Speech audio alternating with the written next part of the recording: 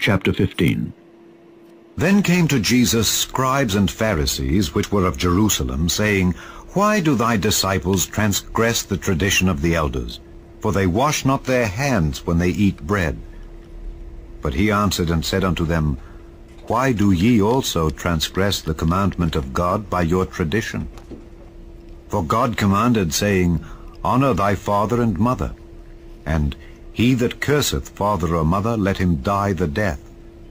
But ye say, Whosoever shall say to his father or his mother, It is a gift by whatsoever thou mightest be profited by me, and honor not his father or his mother, he shall be free. Thus have ye made the commandment of God of none effect by your tradition. Ye hypocrites, well did Isaiah prophesy of you, saying, This people draweth nigh unto me with their mouth, and honoureth me with their lips, but their heart is far from me. But in vain they do worship me, teaching for doctrines the commandments of men. And he called the multitude, and said unto them, Hear and understand. Not that which goeth into the mouth defileth a man, but that which cometh out of the mouth, this defileth a man. Then came his disciples, and said unto him, Knowest thou that the Pharisees were offended after they heard this saying? But he answered and said, Every plant which my heavenly Father hath not planted shall be rooted up. Let them alone. They be blind leaders of the blind, and if the blind lead the blind, both shall fall into the ditch. Then answered Peter and said unto him, Declare unto us this parable. And Jesus said, Are ye also yet without understanding?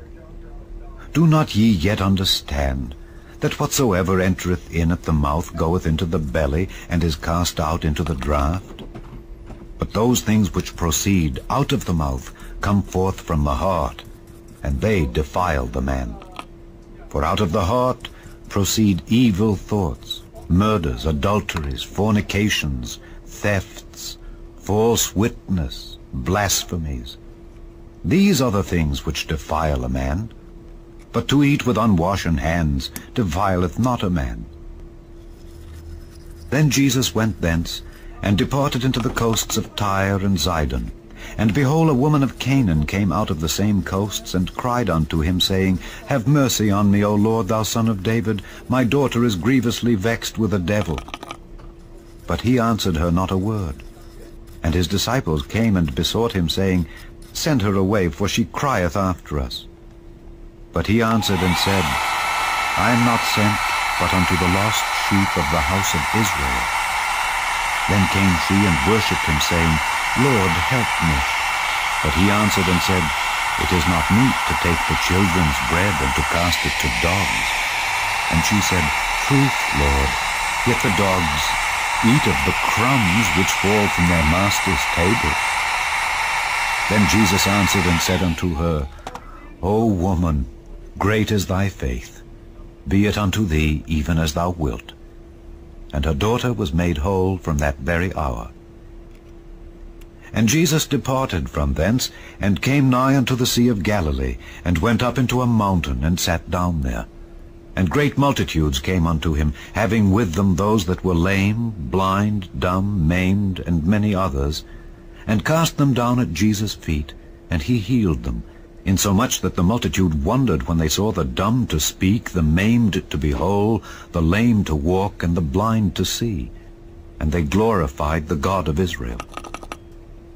Then Jesus called his disciples unto him, and said, I have compassion on the multitude, because they continue with me now 3 days, and have nothing to eat.